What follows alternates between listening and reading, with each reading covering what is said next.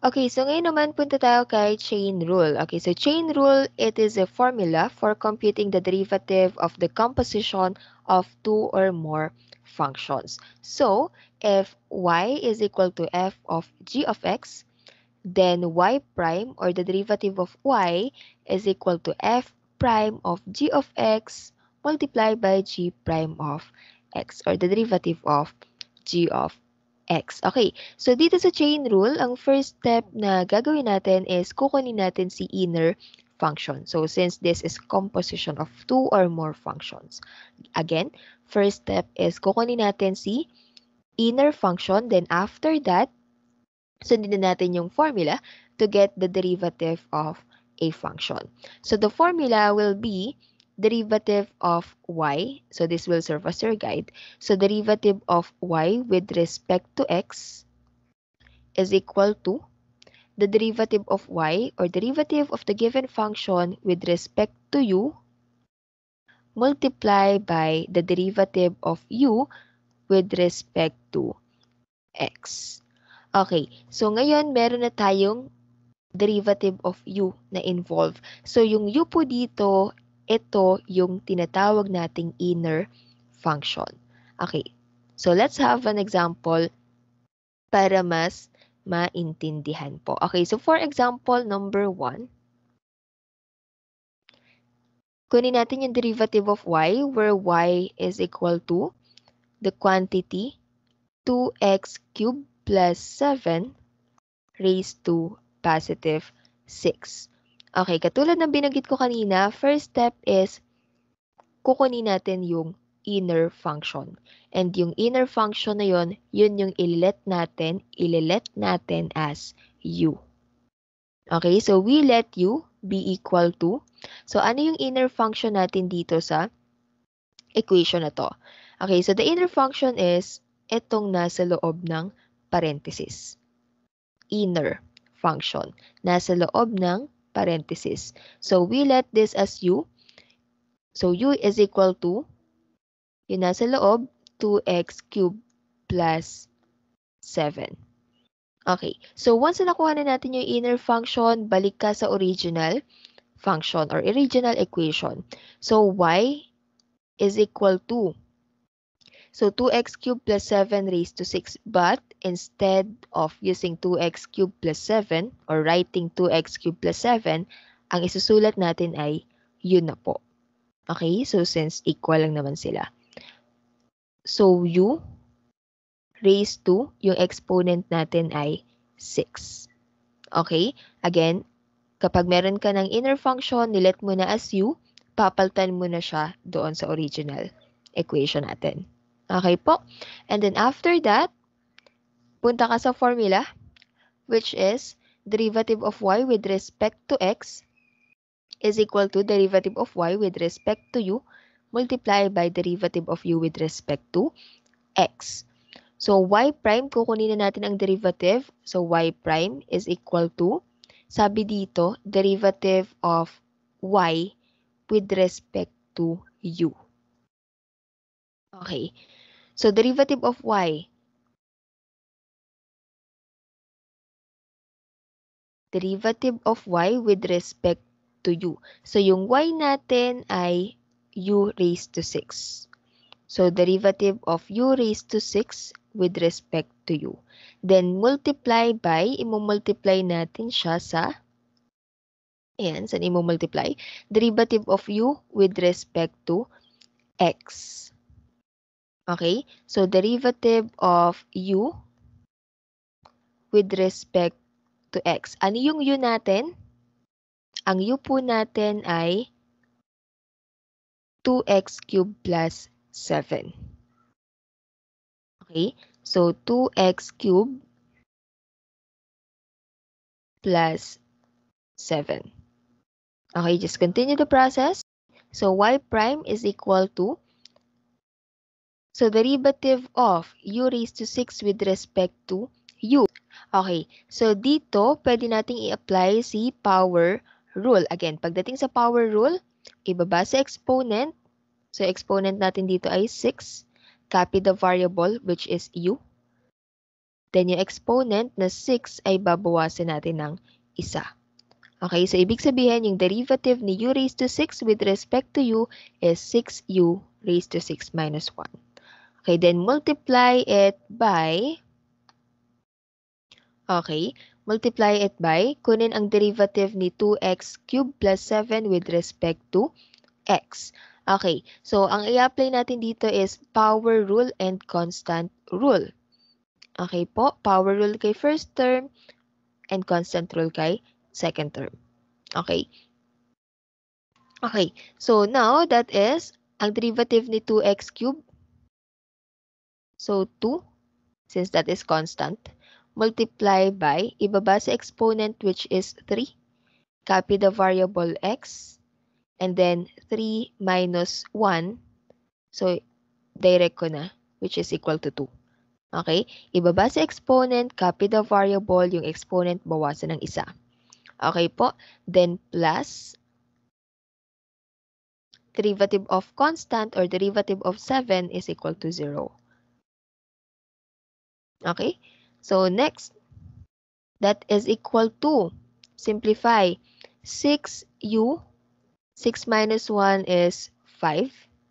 Okay, so again, 6u raised to 6 minus 1, that is equal to 6u to the 5th power. Then multiply it by,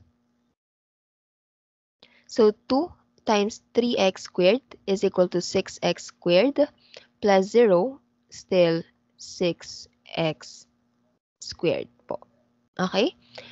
So now, we have here 6u to the 5th power multiplied by 6x squared. Okay, so meron tayong value ni u. So, isa-substitute lang natin yung value ni u, which is 2x cubed plus 7. So, that is equal to 6 multiplied by yung u natin, which is 2x cubed plus 7. Then, naka-raise siya sa 5. So, yung exponent natin ay 5. Then, multiply it by 6x squared. Okay, so 6x squared. Okay, so para matanggal itong, kung ayaw nyo na may constant dito sa harapan, pwede nyo namang i-multiply itong 6 dito sa 6x squared. Okay, itong constant na 6, i-multiply natin kay 6x squared. So, doon natin siya pwedeng i-multiply, hindi po dito kay 2x cubed plus 7 raised to 5. Bakit po?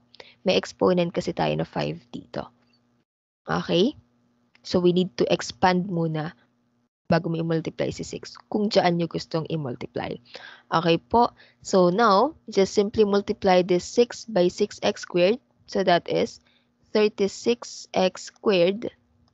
Then, multiply by 2x cubed plus 7 raised to 5. Okay? And this is the derivative of the given function. Okay, so for example number 2, kunin natin yung derivative of y, where y is equal to the quantity x cubed plus 3x minus 6 raised to 2. Okay, so raised to 2. Okay, so again, first step is kunin natin yung inner function. Inner function yung nasa loob ng parenthesis and ilalet natin yan as u.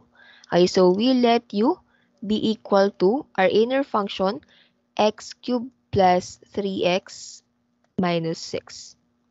Okay, then after that, instead of writing this x cubed plus 3x minus 6, papalitan natin siya ng u. Okay, so y, balik ka sa original equation or original function, y is equal to, palitan natin ng u, raised to, ang exponent natin ay 2. Okay, so y is equal to u squared. Okay po. So now, to get the derivative, kunin natin ang derivative, y prime is equal to derivative of y with respect to u. So yung y natin is u squared. Okay? Derivative of y with respect to u, wherein yung y natin is u squared. So, derivative of u squared with respect to u. Then, i-multiply natin siya sa derivative of u with respect to x. Wherein yung u natin is equal to x cubed plus 3x minus 6. X cubed plus 3x minus 6. Okay? Then, after that, kunin ang derivative. Apply kung ano yung pwedeng apply na rule. Okay, so that is equal to, so first, ayan, so derivative of u squared with respect to u, we can apply the power rule here. So sa power rule, ibaba ang exponent. So ang exponent natin dito ay 2. So ibaba ang exponent, copy the variable which is u ang variable natin. And then, yung exponent natin ay babawasan natin ng isa. So 2 minus 1 ay 1 lang po. Okay? But since 1 na lang exponent, pwede na siya as 2u na lang po. Okay, then, next is multiply it by, okay, so kunin ang derivative ni x cubed plus 3x minus 6 with respect to x. So we can apply the sum and difference rule and then power rule dito. So sa sum and difference rule, kunin ang derivative ng bawat isang term. Okay, kunin ang derivative ni x cubed, derivative ni 3x, and derivative ni negative 6 or ni 6. Okay, so now, derivative of our first term, we can apply the power rule ulit. So derivative of x cubed, ibaba si exponent which is 3. Okay, then copy the variable x. Bawasan ng isa ang exponent. So kung 3 ang exponent, minus 1, that will be equal to 2. Okay? So, plus derivative of 3x. So, derivative of 3x, this is 3 constant multiple. This is constant multiple rule. Derivative of 3x is equal to 3. Ilabas si constant, kunin ang derivative ni x. Again, ang derivative ni x po ay laging equal sa 1. Okay? So, next, minus derivative of 6. This is derivative of a constant. Lagi pong equal sa 0 ang derivative ni constant. And then simplify, that is 2u multiply by 3x squared plus 3 multiplied by 1 is 3 minus 0 is 3 pa rin. Okay, so now we have here 2u multiplied by 3x squared plus 3. So meron tayong variable u, but then meron din tayong value ni u. Okay, meron tayong variable u dito, 2u. So yung u na to ay papalitan na natin ng specific value which is x cubed plus 3x minus 6. Okay, ipapalitan natin yung value ni u na x cubed plus 3x minus 6. So that is equal to 2 multiplied by yung u natin, x cubed plus 3x, at yung u na nilet natin kanina, minus 6. Then multiply it by, ayan, so multiply it by 3x squared plus 3. So 3x squared plus 3. Okay? Okay, so pwede na pong ito yung sagot, pero kung gusto nyo namang i-distribute pa yung 2 sa term na nasa loob ng parenthesis, okay lang po. Okay? But then again, pwede pong ito na ang ating sagot. So y prime is equal to 2 multiplied by the quantity x cubed plus 3x minus 6, then multiply by 3x squared plus 3. Again, kung gusto nyong i-simplify or i-distribute yung 2, so pwede siyang 2x cubed plus 2 times 3x is equal to 6x. Then 2 times negative 6 is equal to negative 12. Then multiply it by 3x squared plus 3.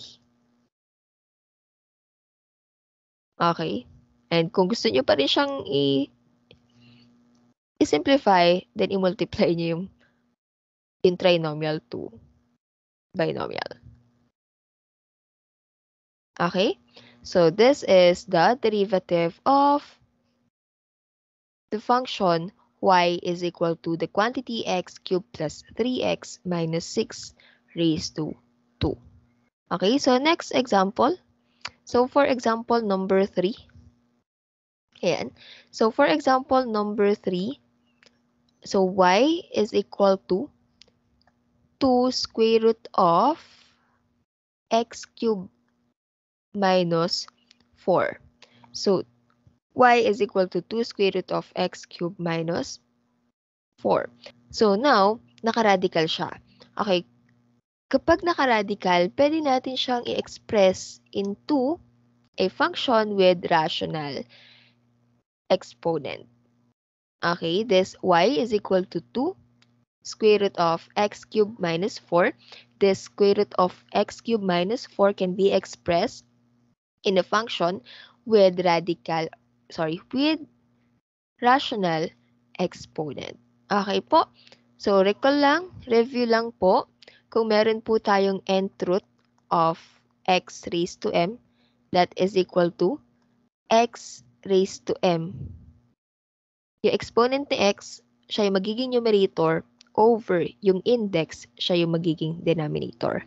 Again, we can express the radical into a function or into an expression with rational exponent. So, convert natin to, rewrite natin to into an expression with rational exponent or function with rational exponent. So, y is equal to 2. Okay? So, yung radicand natin, which is x cubed minus 4. So, parenthesis. Yung exponent ni x cubed minus 4 ay 1 lang po yan. Okay? 1 over, what will be the index? Kapag po square root, ang index po ay 2. Kapag cube root, ang index ay 3. Kapag fourth root, ang index po ay 4. Okay, so ang index natin dito ay 2. So, ibig sabihin, the square root of the quantity x cubed minus 4 is equivalent to x cubed minus 4 raised to 1 half. Okay, and that is y is equal to 2 multiplied by the quantity x cubed minus 4 raised to 1 half. So, now, meron na tayong makukuhang inner function. Again, yung inner function natin is yung nasa loob ng parenthesis. So, we let u be equal to inner function x cubed minus 4. Okay, then after nun, kapag meron ka ng inner function, balik ka dito sa original. Sige, sa equation natin na y is equal to 2 multiplied by quantity x cubed minus 4 raised to 1 half. So, y is equal to 2. Copy pa rin yung 2 since constant yan. Okay, yung pinalitan mo na u, sa halip na x cubed minus 4 ang isusulat mo, ang gagamitin natin ay u na po. Okay, and it is raised to 1 half. Okay, then after that, apply chain rule. Okay, so sa chain rule, uulitin ko lang, no, sa chain rule po, y prime is equal to the derivative of y with respect to u multiplied by the derivative of u with respect to x. Okay, so kukunin na natin yung derivative. So, y prime is equal to, so derivative of y with respect to u. So, yung y natin, again, derivative of y with respect to u. So, yung y natin is 2u raised to 1 half. So, derivative of 2u raised to 1 half with respect to u. Okay, then next, multiply it by the derivative of u with respect to x. So, derivative of u with respect to x, where yung u natin, yung u po natin ay x cubed minus 4. So, x cubed minus 4. So, derivative of x cubed minus 4 with respect to x. Okay, so next, kunin na natin ang derivative. So that is equal to, so for the first derivative of 2u raised to 1/2 with respect to u, okay, so we can apply the constant multiple. Ilalabas ko muna si 2 since this is constant. And then I will apply the power rule para kay u raised to 1/2. Okay, ilalabas ko si 2 since this is constant. Then I will apply the power rule dito kay u raised to 1/2. So ilabas si 2, power rule, ibaba sa exponent which is 1/2, copy the variable which is u, and then yung 1/2 na yon na exponent ay babawasan natin ng isa. Okay? And then after that, multiply it by, okay, so multiply it by the derivative of, kunin natin yung derivative ni x cubed minus 4 with respect to x. So, ang rule na gagamitin natin dito is difference or sum and difference rule and then power rule. Okay, so sum and difference rule, sum or difference rule. Kunin ang derivative ng bawat isang term and apply kung anong rule ang pwedeng i-apply. Okay? So, kunin ang derivative ni x cubed, kunin ang derivative ni 4. So, derivative of x cubed, pwede kong i-apply dito ang power rule ulit. So, ibaba sa exponent which is 3. Copy the variable which is x. Bawasan ng isa. So, 3 minus 1. Then, minus derivative of 4, this is derivative of a constant, that is 0. So, derivative of a constant is always equal to 0. Okay, so that is equal to, okay po, so 2 multiplied by 1/2 u, so this 1/2 minus 1 is equal to negative 1/2. Then multiply it by 3x, 3 minus 1 is 2. So, 3x squared. Okay, so simplify pa rin tayo, no? So, simplify pa rin po. This 2 multiplied by 1/2 is equal to 1. I can cancel 2. Since nasa numerator, isa-isa nasa denominator, so I can cancel this. It is equivalent or equal to 1. Then u raised to negative 1/2. So, that is equal to u raised to negative 1/2 multiplied by 3x squared. Okay. So, now, pwede na nating palitan yung u natin. Okay? So, meron tayong value ni u. Ano yung value ni u natin kanina? X cubed minus 4. So, yung value ni u natin ay, ayan, x cubed minus 4.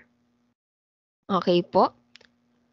So, palitan na po natin. So, x cubed minus 4 raised to negative 1/2. Then, multiply it by 3x squared. So, again, hanggat maaari, wag po tayong lalagay ng negative exponent. Okay, so gawin nating positive yung exponent natin na negative 1/2. So, again, paano nga po ulit? How can we eliminate this negative exponent? So, kung meron tayong a raised to negative m, that is equivalent to 1 over a raised to m. Get the reciprocal and gawing positive sa exponent. So, ganun lang din po dito.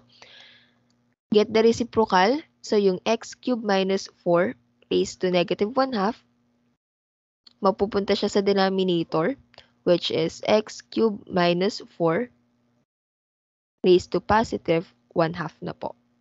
Okay? And then, that is 3x squared. Okay? So, yung x cubed minus 4 lang, yung mapupunta sa denominator. Kasi yun lang po yung naka-negative exponent. While 3x squared ay nasa numerator pa rin since hindi mo naman siya gagalawin. Okay? So, now, this is the derivative of the given function.